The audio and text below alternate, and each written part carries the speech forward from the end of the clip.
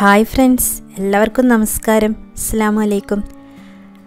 പിന്നെ ഞാൻ ഇന്നിവിടെ വന്നിരിക്കുന്നത് ഈസി ആയിട്ട് ഉണ്ടാക്കാൻ പറ്റിയിട്ടുള്ള ഒരു നെല്ലിക്ക അച്ചാറുമായിട്ടാണ്. അപ്പോൾ ഇതെനിക്ക് എൻ്റെ ഉമ്മ പറഞ്ഞു തന്ന റെസിപ്പിയാണ്. അപ്പോൾ ഉമ്മക്ക് ഒരുപാട് നല്ല നല്ല അച്ചാറുകളൊക്കെ ഉണ്ടാക്കാൻ അറിയാം. അപ്പോൾ അതൊക്കെ ഞാൻ ചോദിച്ചിട്ട് ഇനിയുള്ള എൻ്റെ വീഡിയോയിൽ ഞാൻ ചെയ്യുന്നതാണ്. അപ്പോൾ ഇതെല്ലാവരും ഉണ്ടാക്കി നോക്കണം, അഭിപ്രായം അറിയിക്കണം. ചോറിനൊക്കെ കഴിക്കാൻ നല്ല ടേസ്റ്റാണിത്. അപ്പോൾ ഇതെങ്ങനെയാണ് ഉണ്ടാക്കുന്നതെന്ന് നോക്കാം. ഞാനിവിടെ ഒരു 15 പീസ് മീഡിയം സൈസ് വലിപ്പത്തിലുള്ള നെല്ലിക്ക എടുത്തിട്ടുണ്ട്. ഇനി ഈ നെല്ലിക്ക ഒന്ന് കഴുകിയിട്ട് വെള്ളമൊക്കെ തുടച്ച് വെക്കണം. ഇനി ചെയ്യേണ്ടത്, കഴുകി വെച്ച് നെല്ലിക്ക ഉണ്ടല്ലോ, അത് ഇതേപോലത്തെ ഒരു ടിഷ്യൂലോ അല്ലെങ്കിൽ ഒരു കോട്ടൺ തുണിയിൽ വെച്ചിട്ട് നന്നായിട്ട് അതിൻ്റെ വെള്ളമൊക്കെ ഒപ്പിയെടുക്കണം. പിന്നെ ഞാനിവിടെ കുറച്ചധികം വെളുത്തുള്ളിയും പിന്നെ ഒരു 6 ചെറിയ പീസ് ഇഞ്ചി പിന്നെ കുറച്ച് പച്ചമുളക് അരിഞ്ഞത് എടുത്തിട്ടുണ്ട്. ഇതൊരു 6 പച്ചമുളകാണ്, നല്ല എരിവുള്ള പച്ചമുളകാണ്. അപ്പോൾ വെളുത്തുള്ളി കുറച്ചധികം തന്നെ എടുക്കണം, അപ്പോഴാണ് അച്ചാറിന് കൂടുതൽ ടേസ്റ്റ് ഉണ്ടാവുക. ഇഞ്ചി കുറച്ച് മതി, അതുപോലെ പച്ചമുളകും എരിവുള്ളതാണെങ്കിൽ കുറച്ച് മതി. പിന്നെ ഈ ഇഞ്ചിയും പച്ചമുളകും നന്നായിട്ടൊന്ന് മിക്സിയിൽ ചതച്ചെടുക്കണം. പച്ചമുളക് ഇതേപോലെ വട്ടത്തിൽ അരിഞ്ഞിടാം. പിന്നെ ഞാനിവിടെ ഇതേപോലെ ഒരു അലൂമിനിയം ചീനച്ചട്ടി എടുത്തിട്ടുണ്ട്. നിങ്ങളുടെ കയ്യിൽ ഇരുമ്പിൻ്റെ ചീനച്ചട്ടി ഉണ്ടെങ്കിൽ അതെടുക്കുക, അതിലാണ് അച്ചാർ ഉണ്ടാക്കാൻ കൂടുതൽ നല്ലത്. അപ്പോൾ എൻ്റെ കയ്യിൽ ഇല്ലാത്തത് കൊണ്ടാണ്.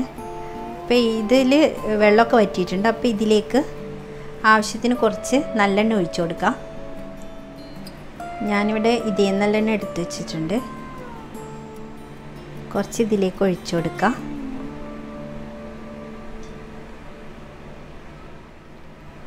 അപ്പോൾ എണ്ണ ഇവിടെ ചൂടായിട്ട് വന്നിട്ടുണ്ട്. അപ്പോൾ അതിലേക്ക് നമ്മൾ നേരത്തെ കഴുകി തുടച്ച് വെച്ചിരിക്കുന്ന നെല്ലിക്കയാണിത്, അത് ആഡ് ചെയ്ത് കൊടുക്കണം. ഓരോന്നായിട്ട് ഇതേപോലെ പതുക്കെ ഇട്ട് കൊടുക്കുക.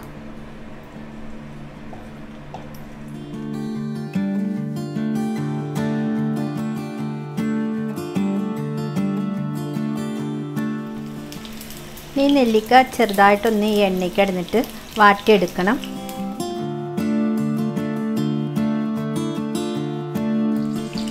നെല്ലിക്ക ഇവിടെ ഒന്ന് വഴന്ന് വന്നിട്ടുണ്ട്. ഈ ഒരു പാകത്തിലാവണം. ഇതിപ്പോൾ ഒരു നന്നായിട്ടൊന്ന് വാടി വന്നിട്ടുണ്ട്.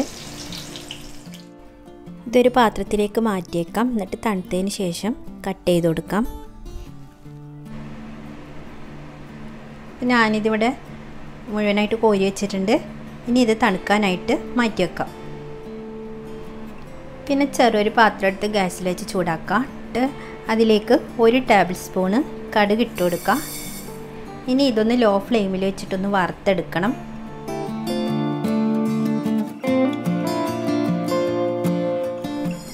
അപ്പോൾ ഇതിവിടെ വറന്ന് വന്നിട്ടുണ്ട്. ഇനി ഗ്യാസ് ഓഫ് ചെയ്ത് കൊടുക്കാം.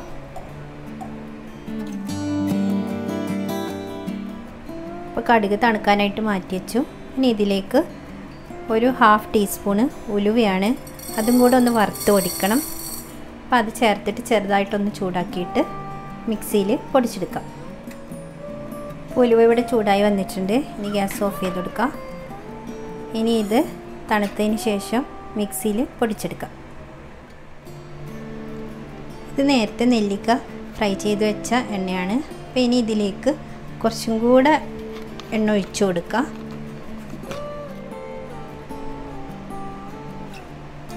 മതിയാകും. ഇനി ഈ ഓയിലൊന്ന് ചൂടാക്കിയെടുക്കാം. അപ്പോൾ ഓയിൽ ഇവിടെ ചൂടായി വന്നിട്ടുണ്ട്. ഇനി ഇതിലേക്ക് എടുത്ത് വെച്ചിരിക്കുന്ന ഇഞ്ചി ചതച്ചതാണ്, അത് ആഡ് ചെയ്ത് കൊടുക്കാം.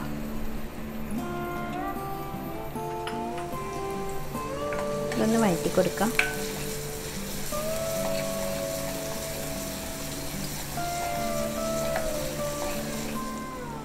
ഇഞ്ചിയുടെ വഴന്ന് വന്നിട്ടുണ്ട്. ഇനി ഇതിലേക്ക് നേരത്തെ എടുത്ത് വെച്ചിരിക്കുന്ന വെളുത്തുള്ളി ചതച്ചതാണ്, അത് ആഡ് ചെയ്ത് കൊടുക്കാം.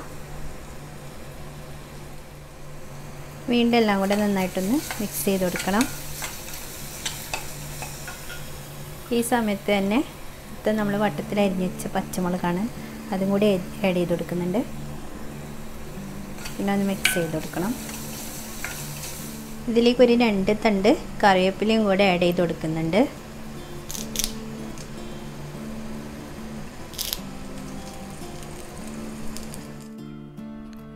ഇതെല്ലാം കൂടെ നന്നായിട്ടൊന്ന് വഴറ്റി കൊടുക്കണം. നല്ലോണം മൊരിഞ്ഞ് വരണം. അപ്പോൾ ഇത് റെഡി ആകുമ്പോഴത്തേനും നമുക്ക് ഇതിലേക്ക് ചേർക്കാനുള്ള മുളക് പൊടിയും മഞ്ഞൾപ്പൊടിയും ഒക്കെ റെഡിയാക്കി എടുക്കാം. ഞാനിവിടെ ഇതേപോലെ ഒരു ബൗൾ എടുത്ത് വെച്ചിട്ടുണ്ട്. ഇനി ഇതിലേക്ക് ഒരു 2 ടേബിൾ സ്പൂണ് മുളക് പൊടി ആഡ് ചെയ്ത് കൊടുക്കാം.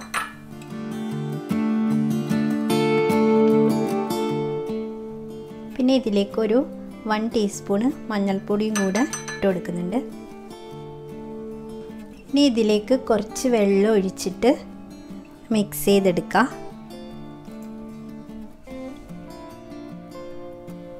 ഇതൊന്ന് മിക്സ് ചെയ്ത് കൊടുക്കാം.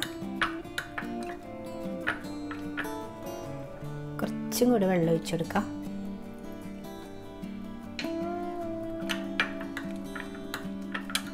അപ്പോൾ ഇതിവിടെ പേസ്റ്റായിട്ട് വന്നിട്ടുണ്ട്. ഇങ്ങനെ ചെയ്തിട്ട് വേണം നമ്മൾ തയ്യാറാക്കി വെച്ചിരിക്കുന്ന എണ്ണയിലേക്ക് ചേർത്ത് കൊടുക്കാൻ. അല്ലെങ്കിൽ ഡയറക്റ്റായിട്ട് മുളക് പൊടി മഞ്ഞൾപ്പൊടിയൊക്കെ ചേർത്ത് കൊടുക്കുമ്പോൾ പെട്ടെന്ന് കരിഞ്ഞു പോകും. ഇങ്ങനെ ചേർത്ത് കൊടുത്താൽ കരിഞ്ഞു പോവില്ല. അപ്പോൾ ഇതേപോലെ ചേർത്ത് കൊടുക്കുക, പ്രത്യേകം ശ്രദ്ധിക്കുക. ഇപ്പോൾ ഇഞ്ചിയും വെളുത്തുള്ളിയും പച്ചമുളകൊക്കെ നന്നായിട്ട് മൂത്ത് വന്നിട്ടുണ്ട്. ഇനി ഇതിലേക്ക് നമ്മൾ പേസ്റ്റാക്കി വെച്ചിരിക്കുന്ന മുളകും മഞ്ഞൾ പൊടിയാണ്. അപ്പോൾ അതും കൂടി ഇതിലേക്ക് ആഡ് ചെയ്ത് കൊടുക്കാം.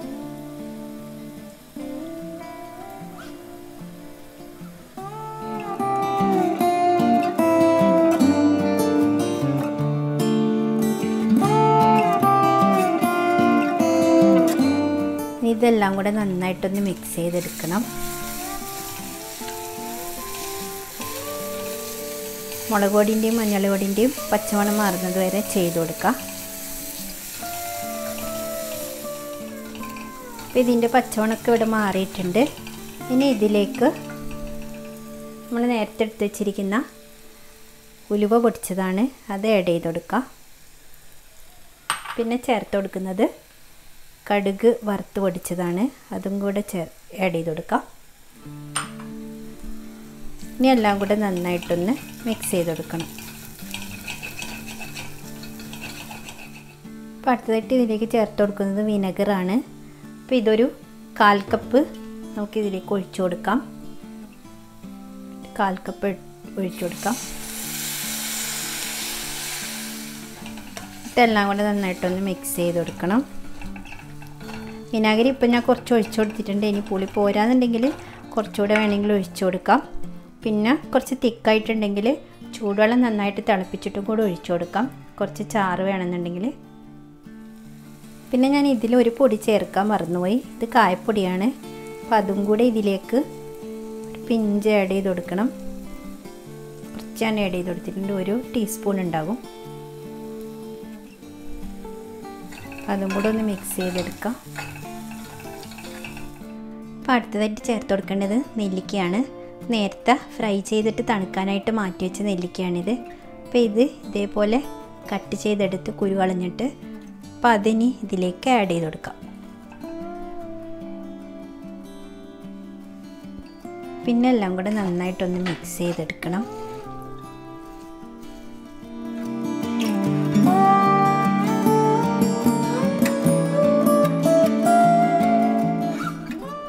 ഇതിലേക്ക് ഞാൻ ആവശ്യത്തിനുള്ള ഉപ്പും കൂടെ ചേർത്ത് കൊടുക്കുന്നുണ്ട്. കുറച്ച് വിനാഗിരിയും കൂടെ ചേർത്ത് കൊടുക്കുന്നുണ്ട്. 1/4 കപ്പ് ഇല്ല, അതിൻ്റെ പകുതിയേ ഉള്ളൂ. അപ്പോൾ അതും കൂടെ ഒഴിച്ചു കൊടുക്കാം. പിന്നെ എല്ലാം നന്നായിട്ടൊന്ന് മിക്സാക്കി എടുക്കാം. പിന്നെ ഇതിലേക്ക് ചേർത്ത് കൊടുക്കുന്നത് ഒരു 1/4 കപ്പ് നന്നായിട്ട് തിളപ്പിച്ചെടുത്ത വെള്ളമാണിത്. അപ്പോൾ കുറച്ച് ഗ്രേവി ഇതിൽ കുറവുണ്ട്.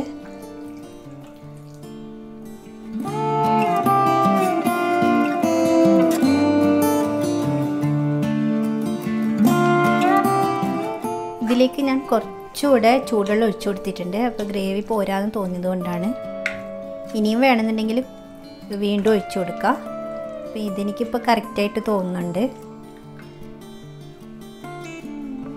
ഇനി ലാസ്റ്റായിട്ട് ഞാനിവിടെ ചേർത്ത് കൊടുക്കുന്നത് ഒരു 1/2 ടീസ്പൂൺ പഞ്ചസാരയാണ്. അപ്പോൾ അപ്പോൾ ഇതിൽ ആഡ് ചെയ്തിരിക്കുന്ന പുളിയും പിന്നെ ഉപ്പും എരിവൊക്കെ ഒന്ന് ബാലൻസ് ചെയ്യാൻ വേണ്ടിയിട്ടാണ്.